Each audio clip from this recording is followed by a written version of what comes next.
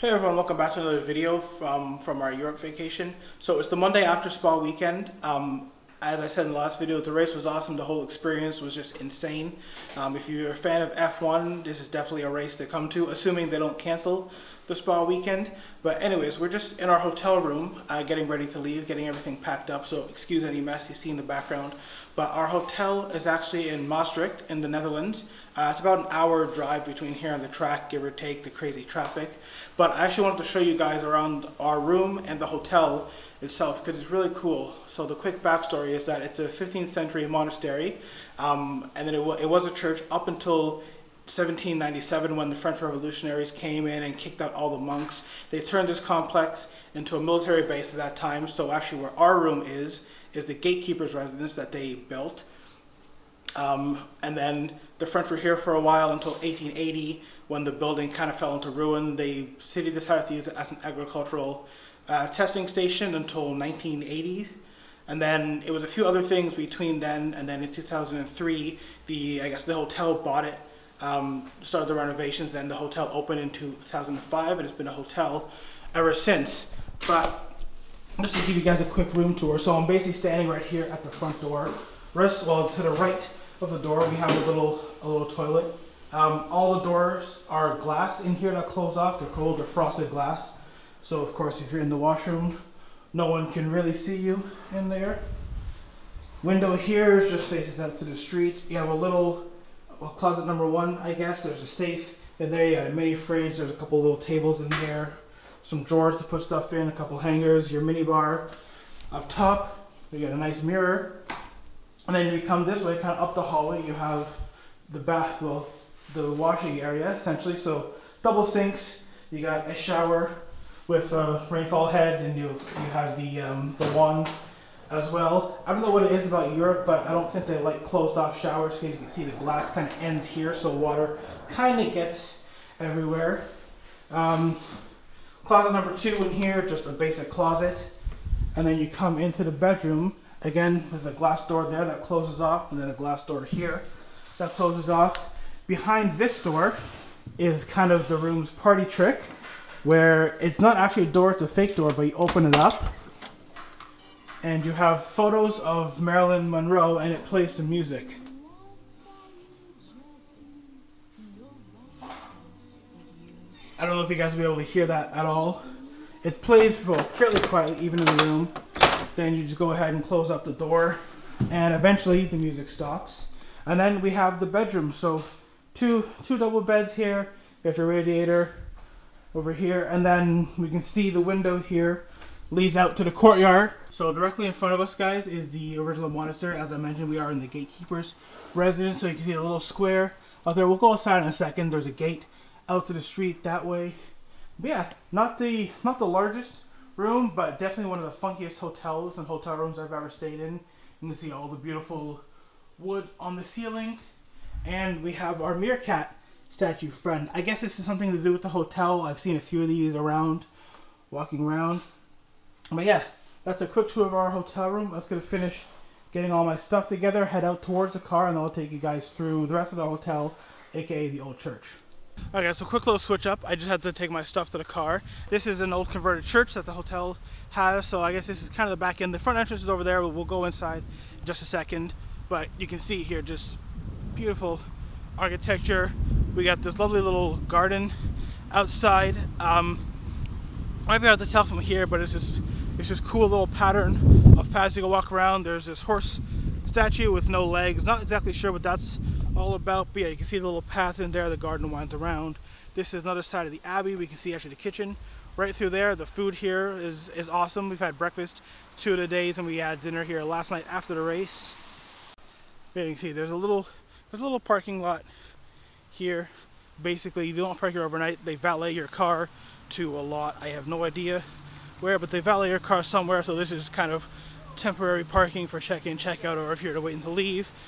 But yeah, so this is kind of your entrance in. It's just on this small little side street here. Of course, a bunch of bikes over there because the Netherlands. But if we walk this way quickly, you can see that obviously there's a little gate here into the parking, some more of the awesome architecture of the church. And then when you walk up, you have this awesome entrance, which is like a copper on the inside with the flowers. around. Of course, we got the flags there. But yeah, if you walk in, you kind of walk through this tunnel, which tunnels you into the hotel. We have automatic doors that open up, and then we come in here to the lobby. So we walk into the lobby. There's stairs up here to the restaurant Spencer's, which is its own independent restaurant, but they also do the breakfast for the hotel. So if we just come up the stairs quickly, and this structure they built obviously for the hotel to be able to serve food. So I'm not gonna go all the way up, but we can see we have this nice eating area here right in the main old part of their church. So you can see all the lovely artwork and stuff on the ceilings. And then if we come back down, so we got the front desk over that way. We got a couple of little seating areas on the front here. We got this wall full of all kinds of different artworks and sculptures, I think all from local artists, or artists at least from the Netherlands. We have the little wine bar back here, when we have this really awesome wine fridge. You can see, well, I don't know if you can see on camera, it's a little bit foggy on the inside, but you can see this wine fridge with just hundreds of bottles of wine. So I think if you're a wine drinker, you have no problem finding what you want. Got the little wine bar over there with the red that wraps all the way around the corner. If we come back this way, you can see it wraps all the way around that way. Again, some more nice artwork on the walls. You can see there's an elevator there as well that takes you to a higher level. So level 2, obviously the eating area. I think there's a 3rd level. I think there's some more rooms up there, maybe some of the offices for the hotel. But oh, there's a little library up that way. There's some offices back there. You can see the elevator here. If you need anything, some shampoo or books on the city, that's where you get it here. We can see here, this is the plaque that said when they begun the restoration of this building to be the hotel. So they started it in 2003. As I said, it opened in 2005. And in 2017, it won the Dutch Hotel Award. So if we come through this door, we can get more kind of the back of the church. I'm not going to walk around the entire thing, obviously. So we have rooms all up that stairs, rooms down that hallway, rooms down that way. The kitchen's also down that way. We got this lovely courtyard in the middle, which I'll see if I can't.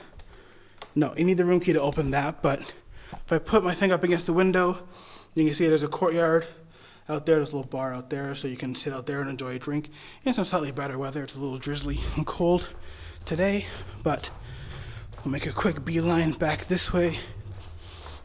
Because if we come up this hallway, so this is the hallway out to the back of the church, where I just showed you guys was our room. Again, we got some more awesome sculptures in the windows here.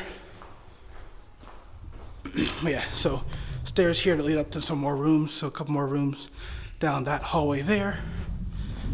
And then, as I mentioned, so this is the kind of the end of the old church. So you can see this is the courtyard that we can see from our room. Our room is those windows right there, and this is what I was talking about, is the gatekeeper's house that the French built back in, well, they took over in 1797. I don't exactly know when they built this structure, but this structure has been here for a very long time. And then this is also a building with rooms that obviously the hotel just built on the property. But yeah, it's really cool. This whole property, again, is an old 15th century monastery that's been beautifully converted into this hotel. And if you guys are ever in Maastricht and in need of a hotel, I would definitely recommend this place. The staff are awesome, the service is awesome, the room is comfortable, the beds and everything are comfortable, the food's great. So yeah, if you ever find yourself in Maastricht, Netherlands, come check out the Kruisherenhotel.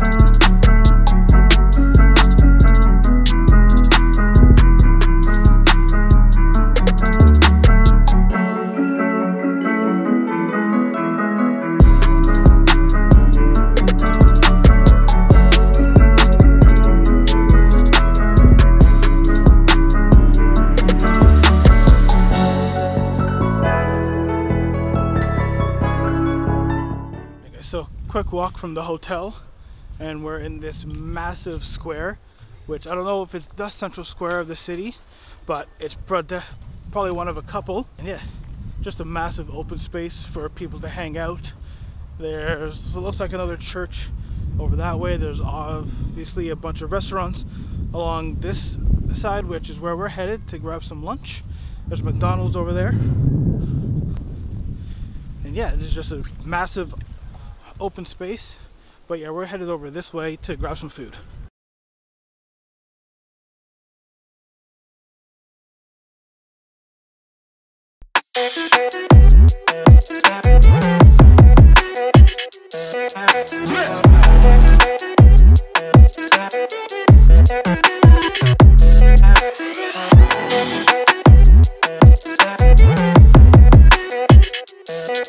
Yeah.